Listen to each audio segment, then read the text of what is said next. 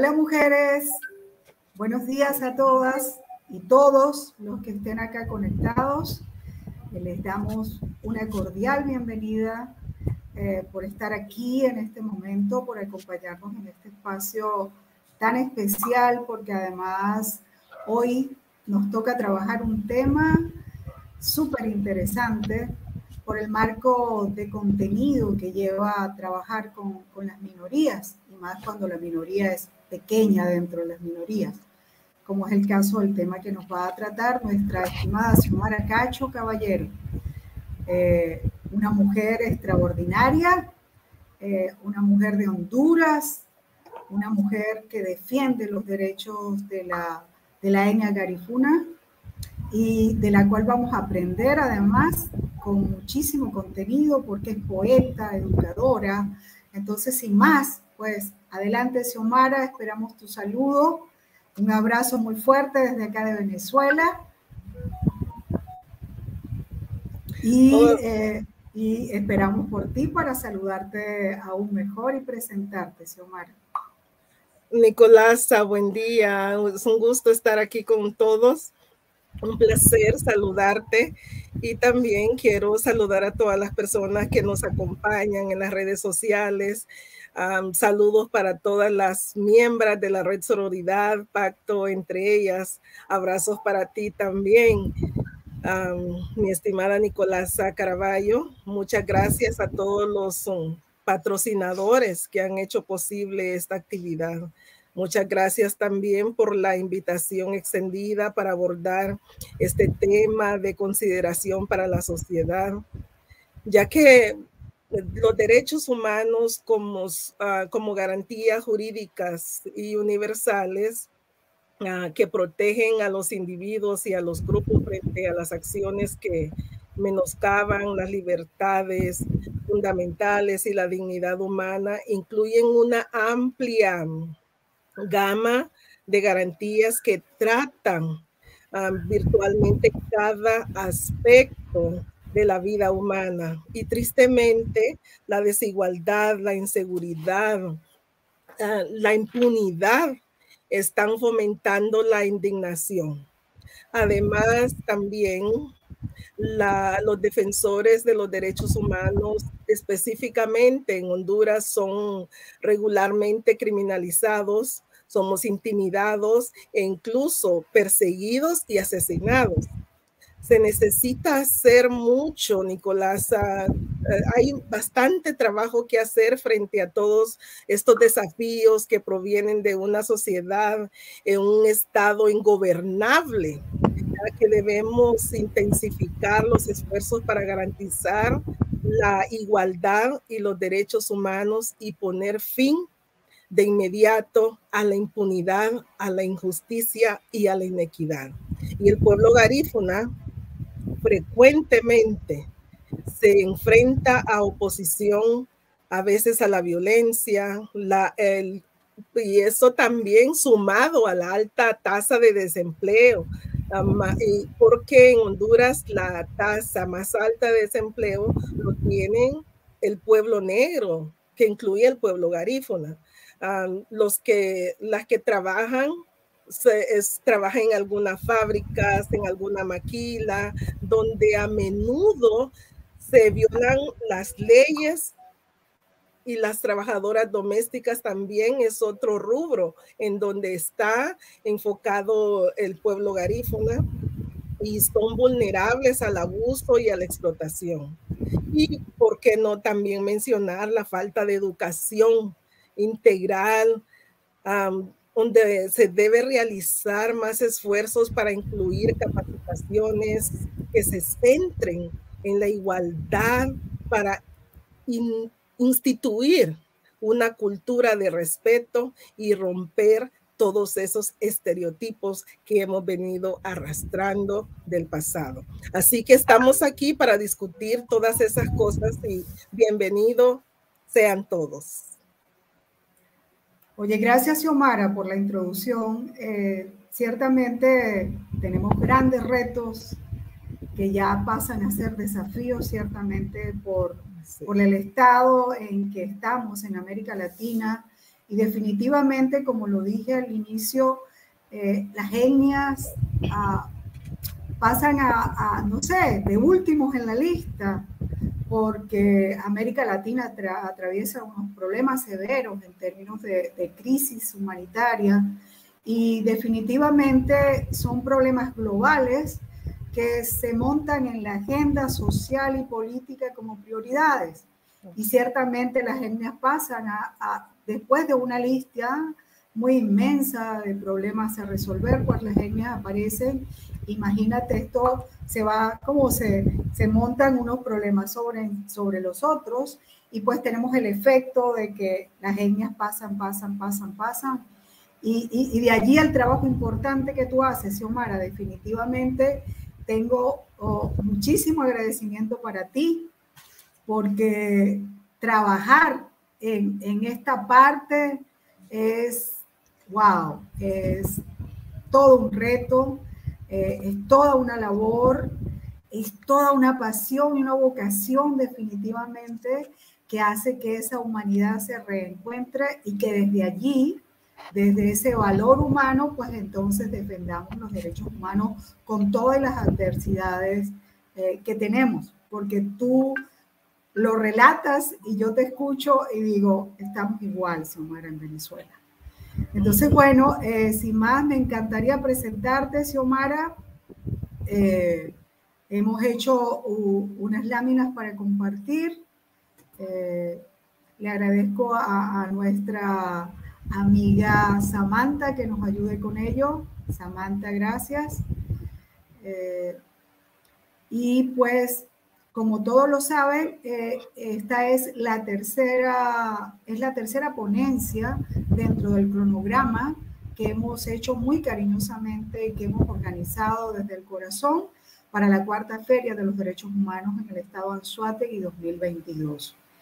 En este año, a pesar de todas las irregularidades que hemos tenido en nuestros países por la pandemia y por la crisis en la que se encuentra América Latina, pues contamos con el apoyo y la fuerza que representa la red Sororidad Pacto Entre Ellas, una red que significa pues todo contenido, toda esperanza, toda luz, todo esfuerzo y todo trabajo para lograr precisamente hacer llegar toda esta información, ayudar a la gente a que logre la reflexión sobre estos temas, y a poner precisamente en la mesa como plato principal el tema de la defensa de los derechos humanos.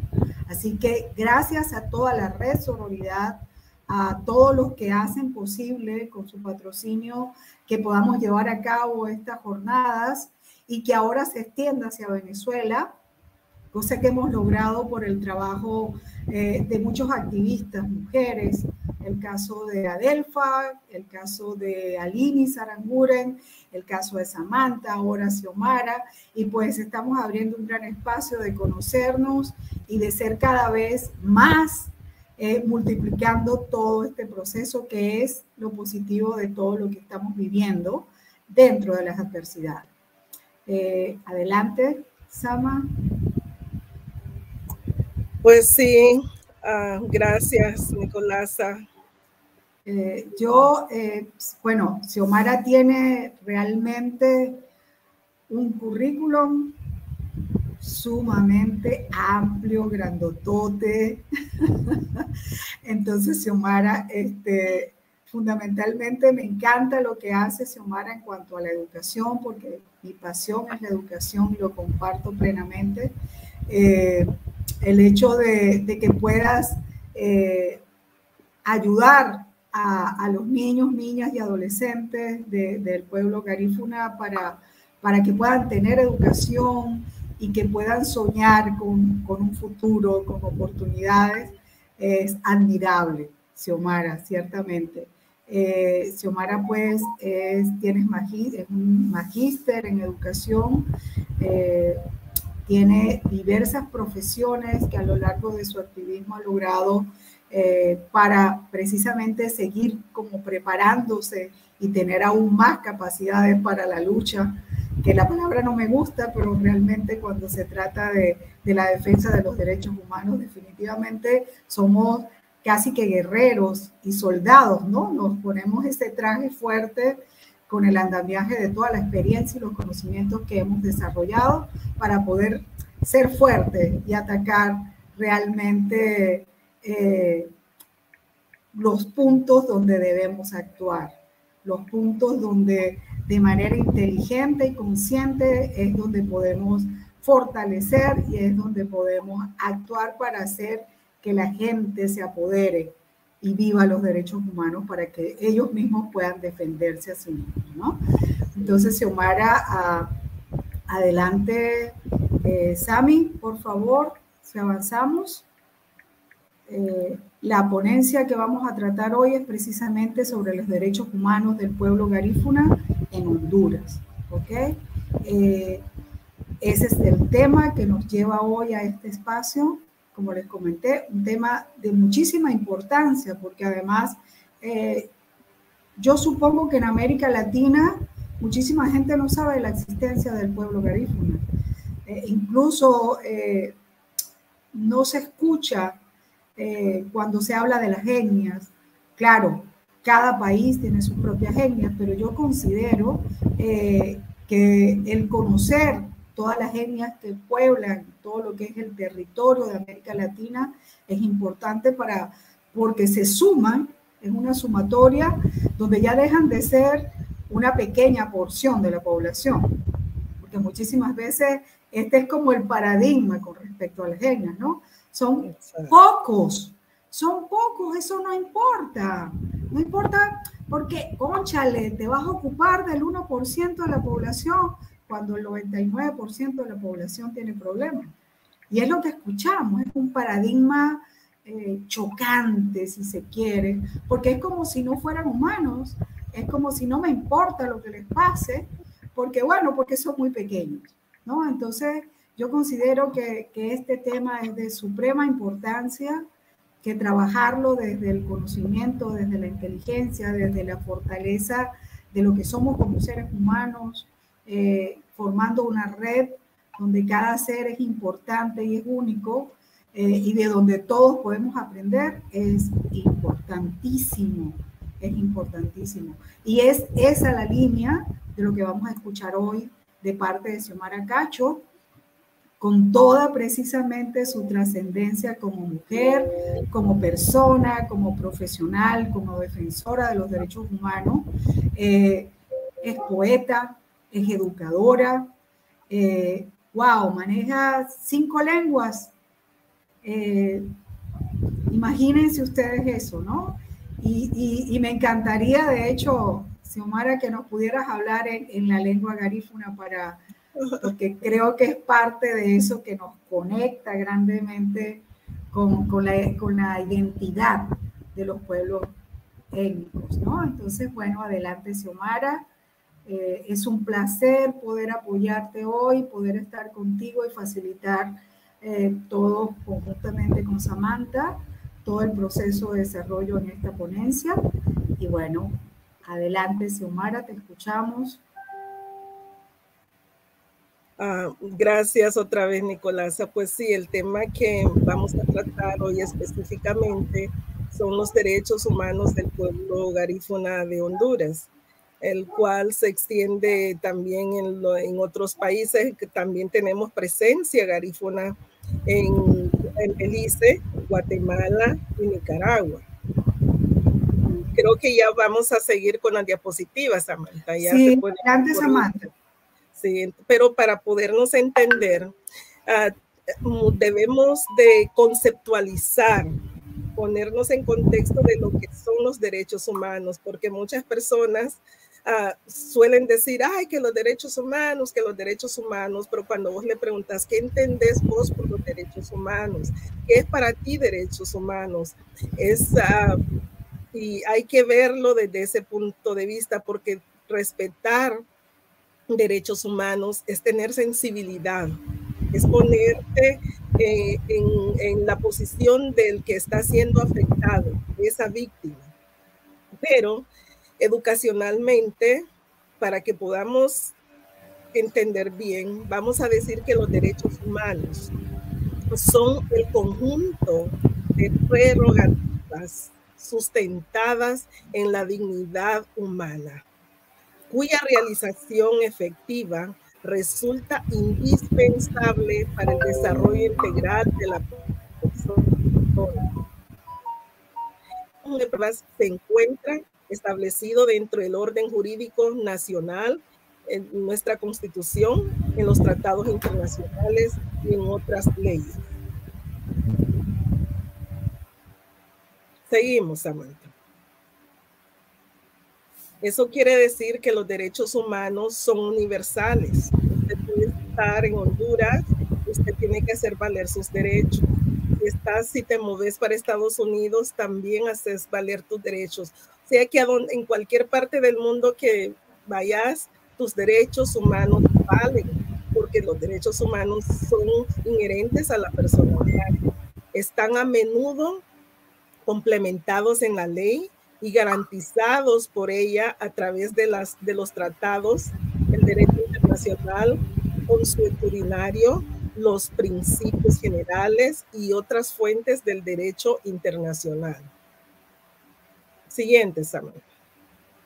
El derecho internacional de los derechos humanos establece las obligaciones que tienen los gobiernos de tomar medidas en determinadas situaciones o de abstenerse de actuar de determinada forma en otras a fin de promover y proteger los derechos humanos y las libertades fundamentales de los individuos y de los pueblos.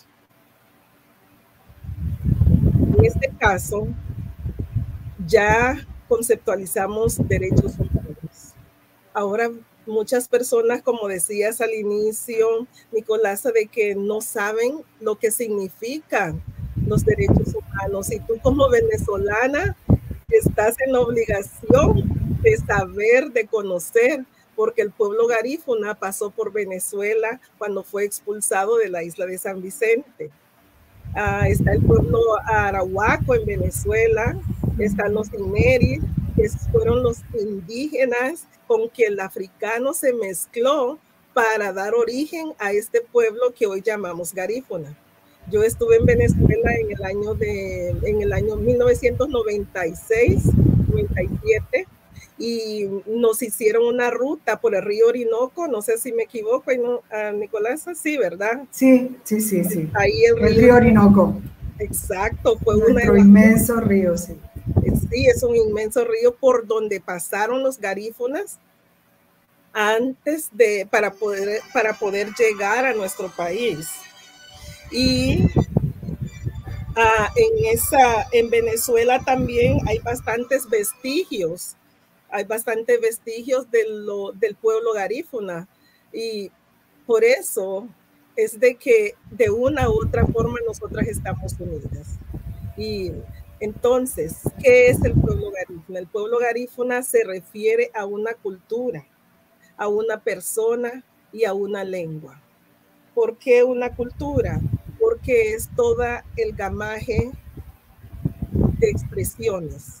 ¿Por qué a una persona? Porque cuando vos identificas a alguien, decís, ella es garífuna, él es garífuna. También se utiliza la frase. Y a una lengua. La lengua, ¿por qué? Porque decís, ella es garífuna o él es garífuna y habla la lengua garífuna. O sea que la lengua que nosotros hablamos también se llama garífuna.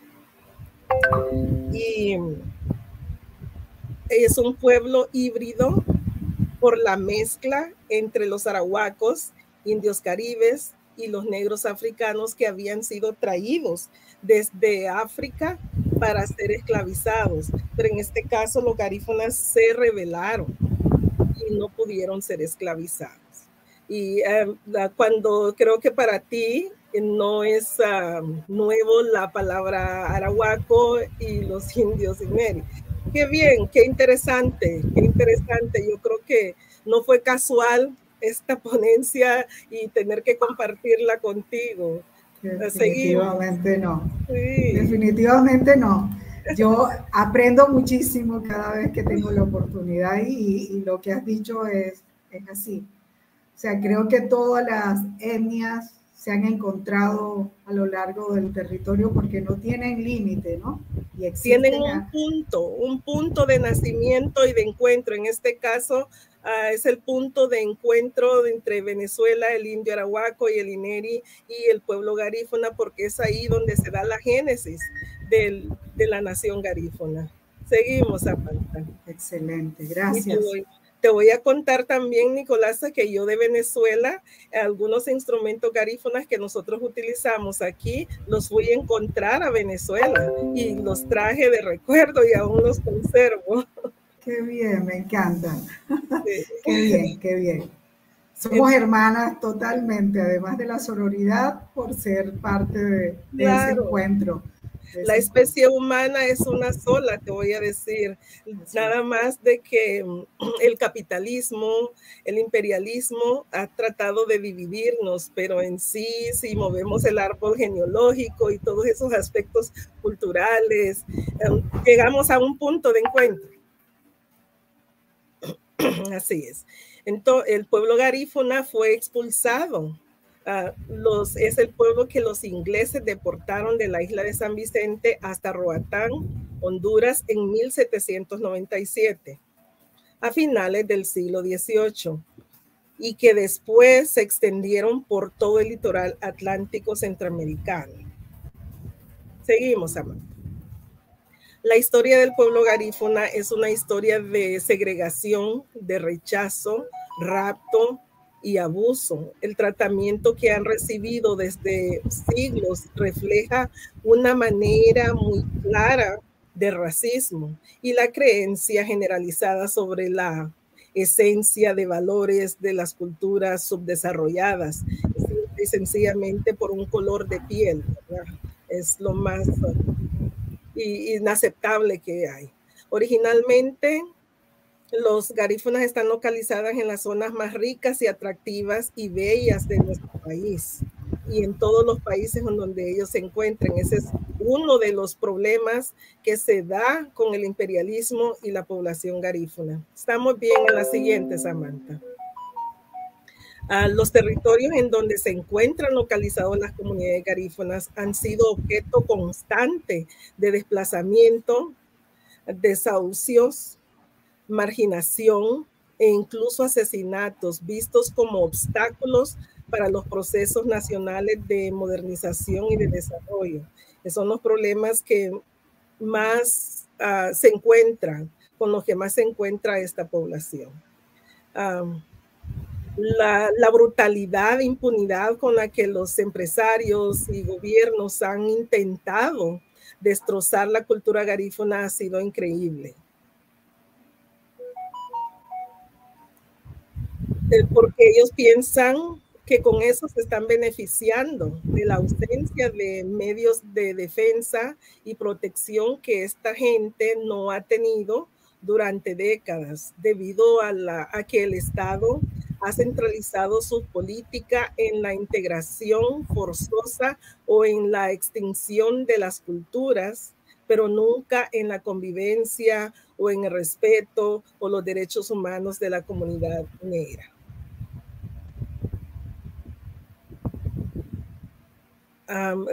La dependencia, el alejamiento, la tortura, el racismo y aún peor el genocidio han sido prácticas comunes en nuestro país hacia las comunidades garífunas en sus tierras y en sus territorios.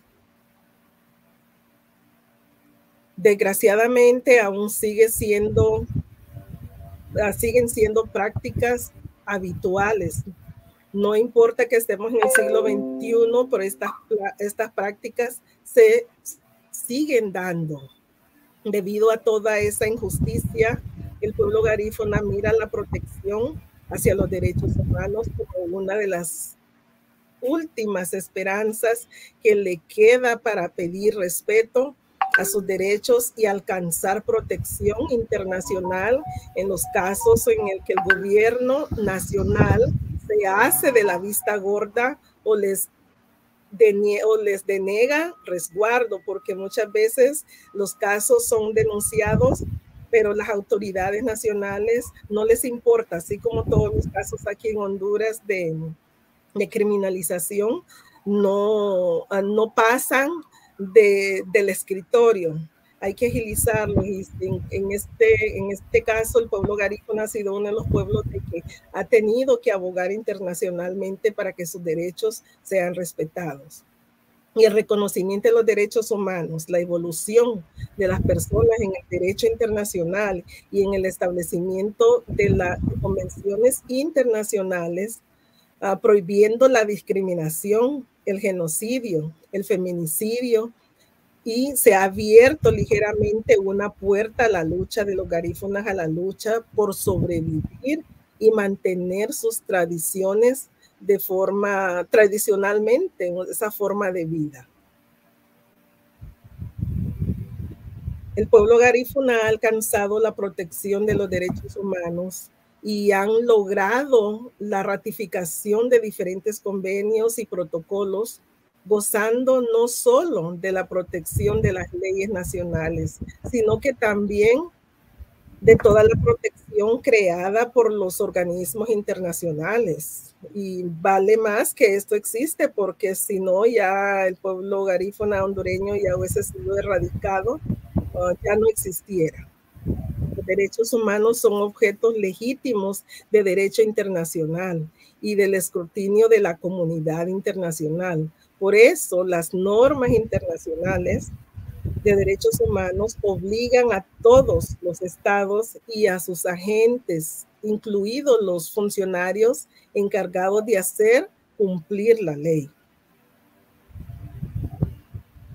Los funcionarios encargados de hacer cumplir la ley están obligados a conocer y ampliar las normas internacionales de derechos humanos, practicar los derechos humanos, adoptar la política global de los derechos humanos para su organización, incorporando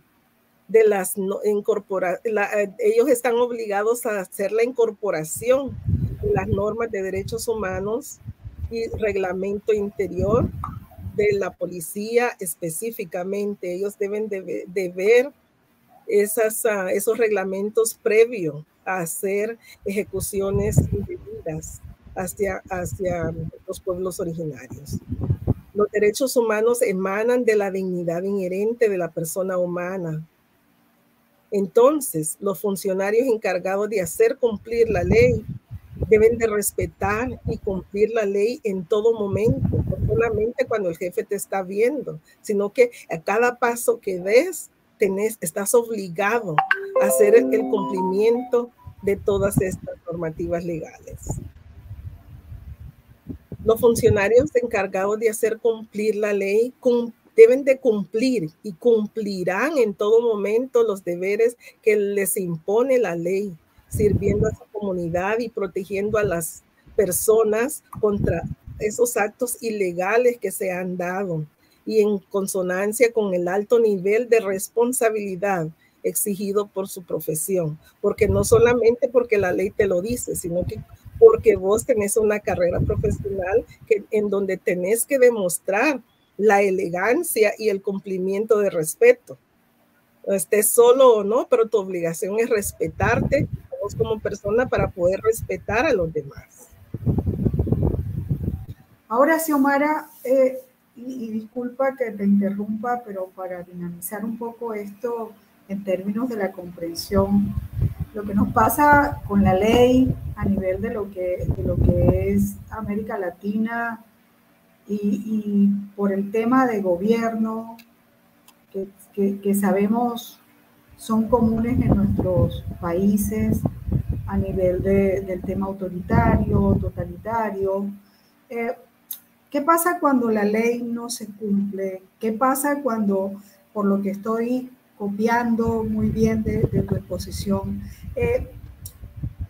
los garífunas entonces son una piedra en el zapato para los gobiernos en Honduras, porque están en las áreas de desarrollo y en las áreas productivas, porque además precisamente de allí obtienen lo necesario para vivir, ciertamente, ¿no? Exacto. Entonces hay una pelea allí interesante que creo que se escala cada vez más en la medida en que pues haya intereses también, haya intereses de la parte del gobierno para poder adueñarse de esto, ¿no?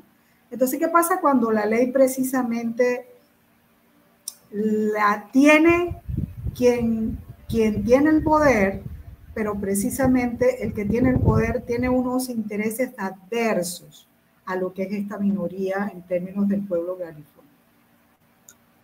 Nicolasa, cuando esa situación se da, es cuando puede ser individual o de forma colectiva, en que vos tenés que acudir a las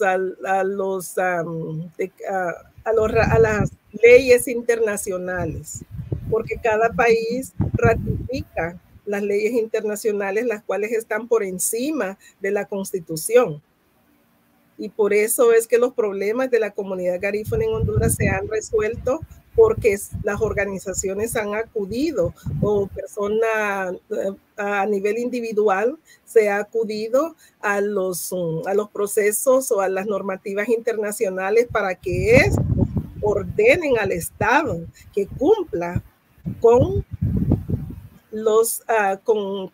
con los reglamentos y con las políticas establecidos para el respeto de los derechos humanos. Y toda la política y la estrategia de la policía, así como las órdenes que ellos reciben como subordinados, tengan en cuenta la obligación de respetar la dignidad de todas las personas, proteger y promover los derechos de todas las personas. Y esta respuesta internacional que han logrado ustedes es gracias a qué? Gracias a las leyes que se han firmado y a los convenios establecidos. El mayor de ellos es el convenio 169 de la OIT, que insta a los estados a adoptar políticas de derechos humanos para el respeto de las minorías étnicas. El pueblo garífuna te voy a decir que el pueblo, a las cosas a las que como pueblo o el pueblo garífuna tiene derecho. ¿Podemos seguir con la otra, Samantha? Gracias, Samantha. El pueblo garífuna tiene derecho a que el Estado reconozca la existencia de las comunidades, su organización social, su política, su economía, que respete su cultura, el uso y las costumbres de esa cultura, que respete su idioma, su religión, así como su hábitat y derecho originario sobre las tierras que ancestral y tradicionalmente ocupan y que son originarias para desarrollar y garantizar su sobrevivencia. Porque antes cualquier vago en la calle te gritaba cualquier tontera, hey, negra, o que si empezabas a hablar en tu lengua se reían, y ahora está legalizado el respeto que se debe de tener por las costumbres, por la religión, por la danza, todo lo que es concerniente a la cultura de la persona garífuna. Y que corresponda también, porque esto no solamente es de decir existe la ley, sino que corresponderá al Ejecutivo Nacional, con la participación de los pueblos indígenas y negros, a demarcar y garantizar el derecho a la propiedad colectiva de sus tierras, las cuales son inalienables, imprescriptibles, intransgredibles y intransferibles, inembargables también, porque hay que respetar ese proceso. Y la vida, a su identidad, a su integridad moral, a su integridad psíquica y física.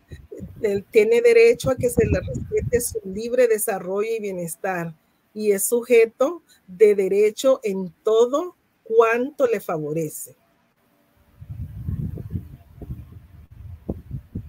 También tenemos derecho como garífunas, y este pueblo lo tiene que respetar, que debe de haber una igualdad ante la ley.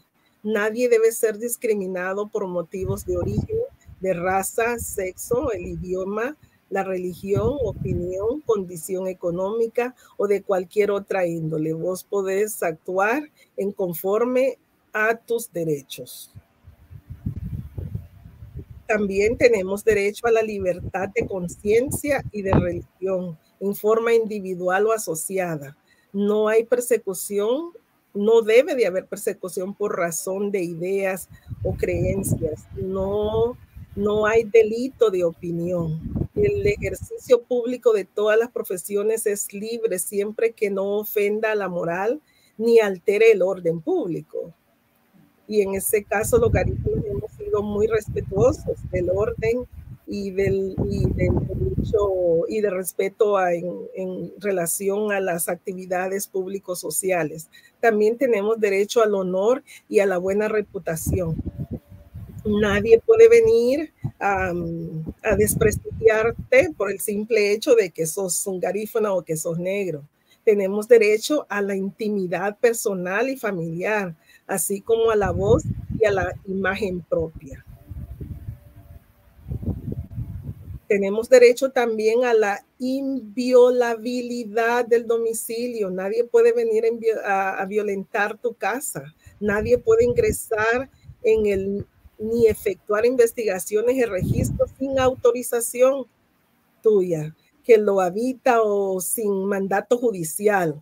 Solo porque sos garífuna voy a interrumpirte y voy a arrestarte, ¿no? ¿Y a dónde está el mandato judicial que te hace acreedor de eso? También tenemos derecho al salvo flagrante. O sea, en este sentido, si alguien ejecuta una acción de esas, debe de tener o que salvo flagrante delito o muy grave peligro de su perpetración.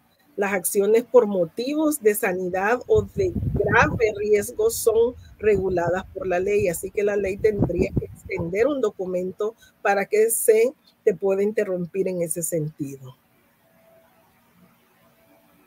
También tenemos el derecho a asociarnos y a constituir fundaciones y diversas formas de organización jurídica sin fines de lucro, sin autorización previa y con arreglo a la ley. No pueden ser disueltas por resoluciones administrativas ya una vez formadas. También tenemos derecho a mantener reservas sobre las convicciones políticas, filosóficas, religiosas o de cualquier otra índole, así como guardar el secreto profesional, todo lo que a nosotros nos importa. También tenemos derecho a una identidad étnica y cultural. El Estado debe de reconocer o reconoce y protege la pluralidad étnica y cultura de la nación. Este sentido quiero aclarar de que hasta 1992 se inició con este proceso de respeto y de aceptación de Honduras como una comunidad pluriétnica y multicultural. Anteriormente se nos había españolizado en un 100%. Era prohibido que nosotros como personas hablásemos nuestra propia lengua. Incluso dentro de las aulas de clases era prohibido hablar tu propio idioma y había un choque cultural porque a nuestras comunidades enviaban docentes que eran no étnicos y eran irrespetuosos hacia la etnicidad del pueblo. Y por eso se empezó con una campaña en el siglo XIX, XVIII, XIX, de que los negros éramos ignorantes porque ellos querían imponernos el español, sea como sea, como ellos no sabían nuestra lengua, tampoco nosotros sabíamos su lengua, había un problema cultural, lingüístico, y como ellos pertenecientes a la mayoría dominante imponían esos criterios y valoraciones negativas hacia nuestra cultura. Así que todo hondureño tiene derecho a usar su propio idioma. ¿Podemos regresar a la otra, Samantha? A la anterior, ajá. todo hondureño tiene derecho a usar su propio idioma ante cualquier autoridad mediante un intérprete. Si yo como Garifuna no puedo hablar español y me toca actuar en un juicio, tengo que solicitar un intérprete y la ley no me lo puede negar. Los extranjeros tienen ese mismo derecho cuando son citados por cualquier autoridad. Si un norteamericano viene a Honduras y cualquier autoridad lo requiere y él no sabe hablar español y a él sí se le acepta un intérprete, entonces, ¿por qué no a las personas pertenecientes a un pueblo étnico y por qué no a un garífuna en caso de que él no pueda hablar el español? Continuamos con la siguiente.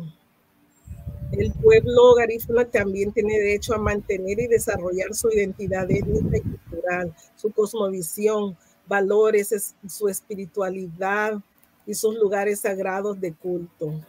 El Estado fomentará la valoración y difusión de las manifestaciones culturales de los pueblos indígenas y negros, los cuales tienen derecho a una educación propia y a un régimen educativo de carácter intercultural y bilingüe, atendiendo sus particularidades socioculturales, valores y tradiciones. En este hecho es lo que les decía de que hasta 1992 se iniciaron las políticas de educación intercultural bilingüe en Honduras. Anteriormente no se podía desarrollar un proceso de bilingüismo, y cuando hablamos de un proceso de bilingüismo, es un bilingüismo de mantenimiento de la lengua materna. Seguimos, Amanda.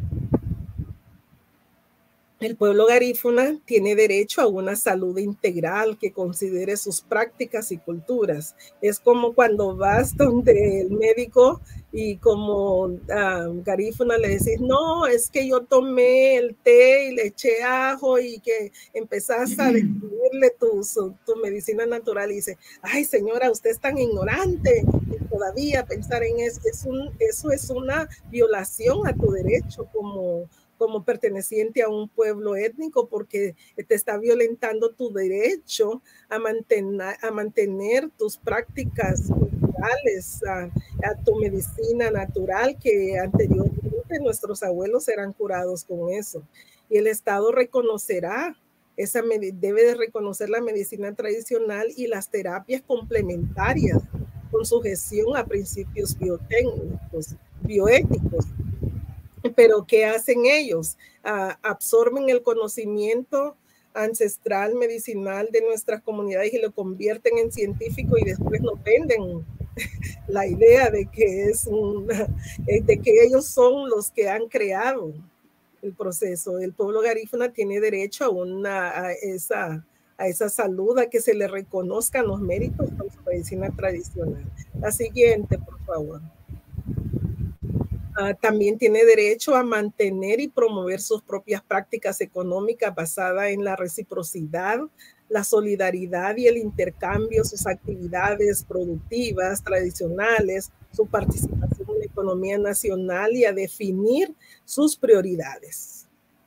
Siguiente. También tenemos derecho a servicios de formación profesional y a participar en la elaboración, ejecución y gestión de programas específicos de capacitación, servicios de asistencia técnica y financiera que fortalezca sus actividades o nuestras actividades económicas en el marco del desarrollo local y sustentable. Seguimos. Así que, como podrán ver, esta es una de las casas tradicionales de nuestros pueblos y agradezco muchísimo la atención brindada a este proceso. Lo dejo todo en tus manos, Nicolás. Bueno, qué extraordinario ver el decálogo de derechos de la población garífuna, ¿no? Sí me viene y me salta a la mente la inquietud. Si entendemos como gobernanza, que es el equilibrio que hay entre las relaciones entre el Estado, la sociedad civil, en este caso el pueblo garífuna, en pro de lograr desarrollo, oportunidades, satisfacer necesidades. ¿Qué opinarías tú? Me encantaría escucharte sobre cuál es tu opinión acerca de esa gobernanza dentro del pueblo garífuna. ¿Se ha logrado con todo y se ha logrado un poco el equilibrio, aún conociendo los derechos, sabiendo toda esta cantidad de derechos que tiene el pueblo garífuna y que deben ser respetados? ¿Qué consideras tú, Xiomara, con respecto a la gobernanza entonces del pueblo garífuna?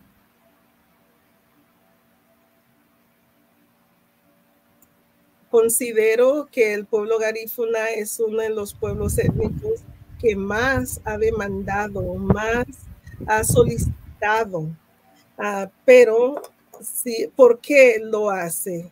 Porque es conocedor de esos derechos y a nosotros como población tenemos que conocer para poder exigir. Y se ha logrado, pero hay mucho todavía que lograr. Pero ¿cómo vamos a hacer eso? Porque si es que buscamos la sensibilización del ser humano a través de la transformación, tenemos que partir del hecho de que no hay un sistema real de cambios que contraponen el rol tradicional de transmisor de historia oral al de facilitador y promotor de la defensa y el rescate de ver la forma de lanzar un proceso original utilizando los recursos necesarios para promover la identidad, ampliando ese proceso ya evocado para apoyar los esfuerzos desplegados para la defensa de las comunidades, porque si nosotros como comunidad no procedemos a defendernos, aunque la ley está ahí, pero los que se encargan de hacer justicia no lo van a hacer por nosotros. Entonces la transformación necesitamos, para poder lograr lo que nos hace falta, necesitamos una transformación educativa. Debe de verse como un proceso permanente de formación humana que se realiza durante todas las etapas de la vida, la cual debe adecuarse a las condiciones cambiantes de la sociedad. Y tenemos que ver eso. Necesitamos que se mire, que debe de acomodarse todo proceso a los cambios de la sociedad y responder a las necesidades de una democracia entendida como cultura, como expresión de la vida cotidiana, como espacio para vivir y aprender juntos, formando individuos comprometidos con su historia cultural y tradicional, conocedores de su realidad, de su país también, porque anteriormente llegaban a nuestras comunidades disque a educarnos y más bien llegaban a ser un proceso de colonización, cuestiones que no nos pertenecían a nosotros, la devaluación que nos querían, que nos hicieron como personas, porque hasta hoy en día muchos individuos que la sociedad los ha destruido grandemente, enormemente. Entonces tenemos que tener una identidad. La educación nuestra debe de darnos o debe de ser con una identidad claramente definida en la que se conjuguen los valores nacionales, universales, con la visión del futuro, la voluntad, el optimismo y la capacidad para transformar condiciones de vida personal, familiares y de la comunidad. Y en definitiva, que pueda contribuir al desarrollo de las condiciones y la calidad de vida del pueblo. Así es, Nicolás. Excelente, Xiomara. Mucho camino por andar. Y bueno, siempre vamos a tener entonces que defender los derechos humanos. Así que este ejército tiene que seguir creciendo, ¿no? Allí tenemos una pregunta desde la red Sororidad. ¿Cuál ha sido el aporte del pueblo garífuna en cuanto a medicina ancestral o tradicional? Tema bien interesante, ¿no? Sí. El tema de la medicina, sobre todo, porque creo que ahí están las raíces, como tú dices, de los ancestros. Exacto. Adelante, Xiomara. es lo que nosotros hablábamos anteriormente. La medicina tradicional garífuna ha sido bastante investigada, ha sido bastante estudiada, ha sido bastante practicada, ha tenido un impacto científico, médico, que se ha podido ver con que nosotros hemos sobrevivido gracias a la medicina tradicional nuestra, porque las regiones étnicas o las regiones garífunas están ubicadas geográficamente tan lejos de los centros médicos de atención. Tenemos que recorrer lo mínimo una comunidad garífuna 3 horas para llegar a un hospital o a un centro de salud. Y entonces, si no tuviéramos uso de nuestra medicina tradicional, ya no existiéramos, se hubiese extinguido nuestra población.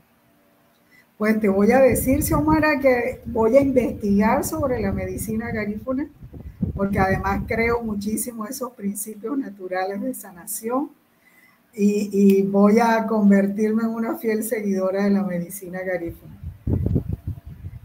A ver, Xiomara, algunas personas desestiman el valor que tiene el promover, estudiar y empoderarnos de nuestros derechos humanos.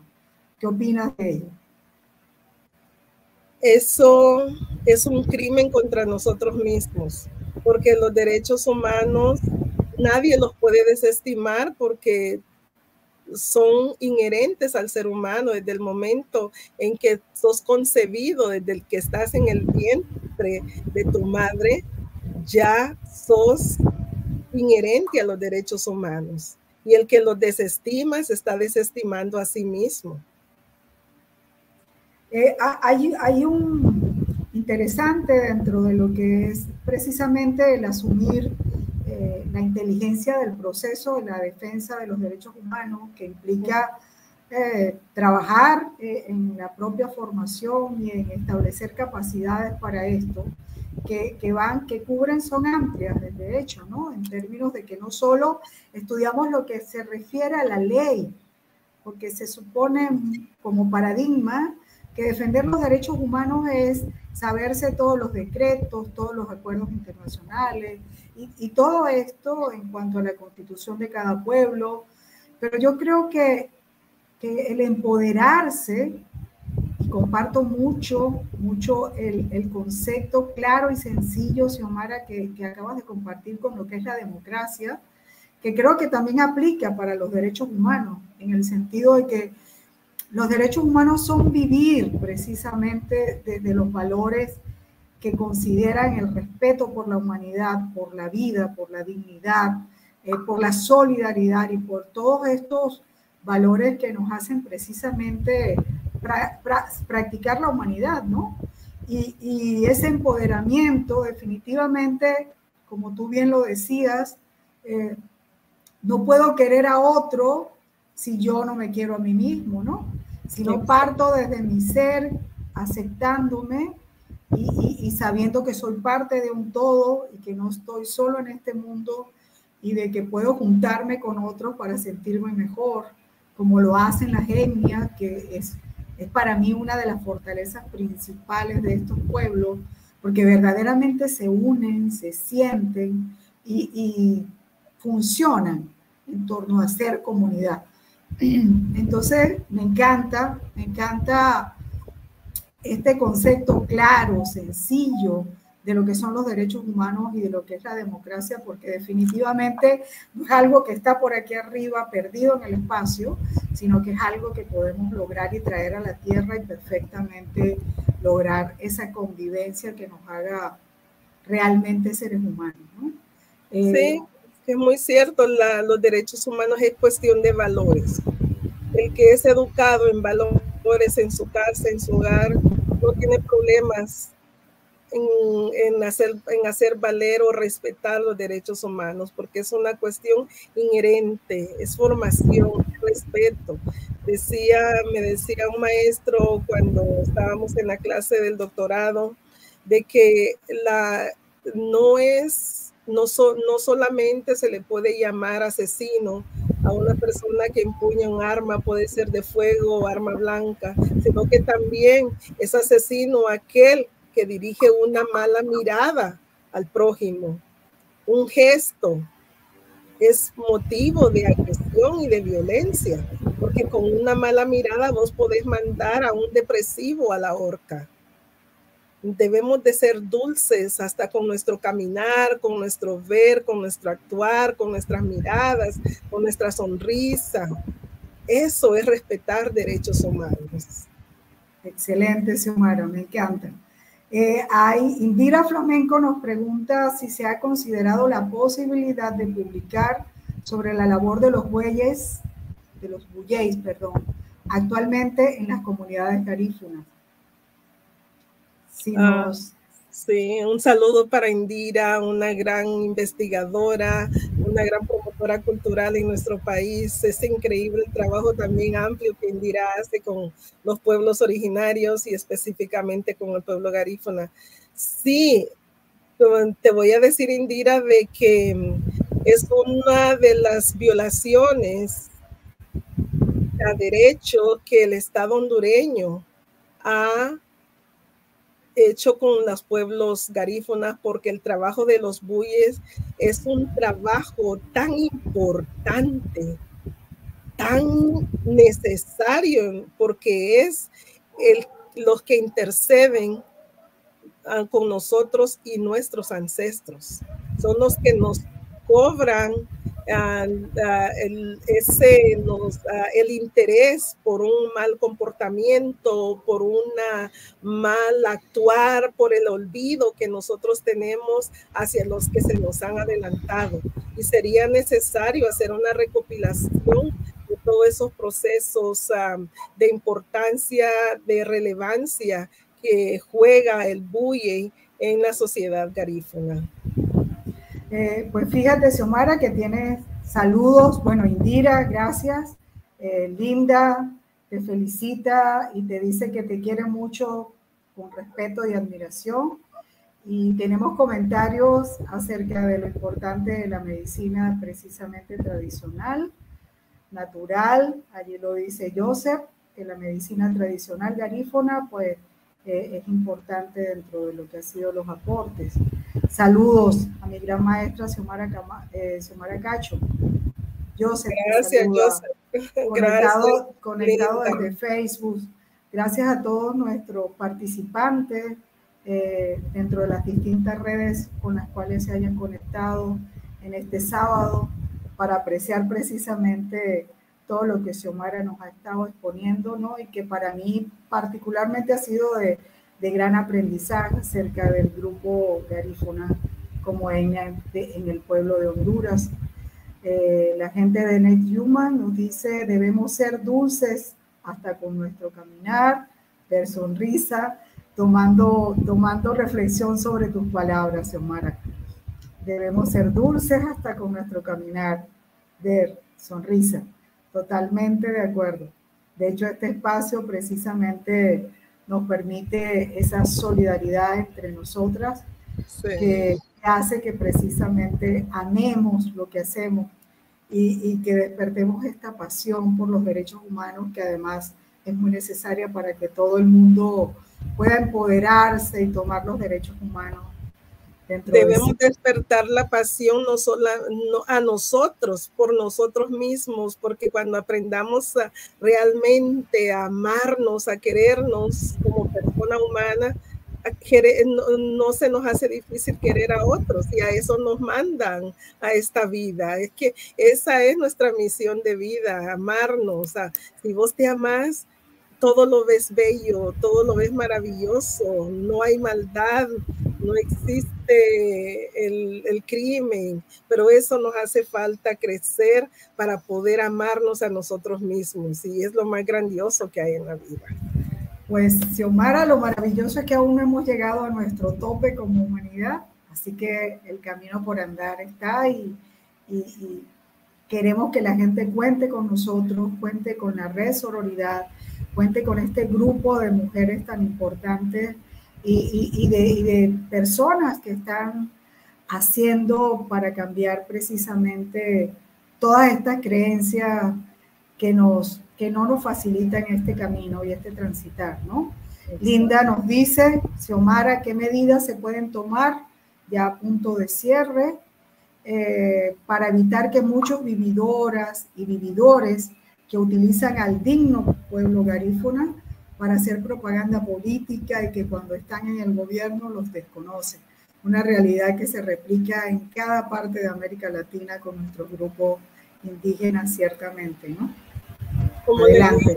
Linda, es una necesidad que nosotros como personas tenemos que educarnos en el sentido de un crecimiento ético, estético, valores, principios, de análisis crítico. Necesitamos una educación que nos transforme en torno a la higiene moral y a enfrentar el racismo, esos espacios que se manifiesten por la concentración de un discurso, de una metodología tanto de ser críticos con nosotros mismos, porque si nosotros tuviésemos un crecimiento, tuviésemos madurez, no nos prestaríamos a ese juego político, sino que utilizaríamos la política como una ciencia que viene a garantizar los procesos sociales y de un servicio a la comunidad o a la nación. Entonces, todo eso. Sí, Nicolás.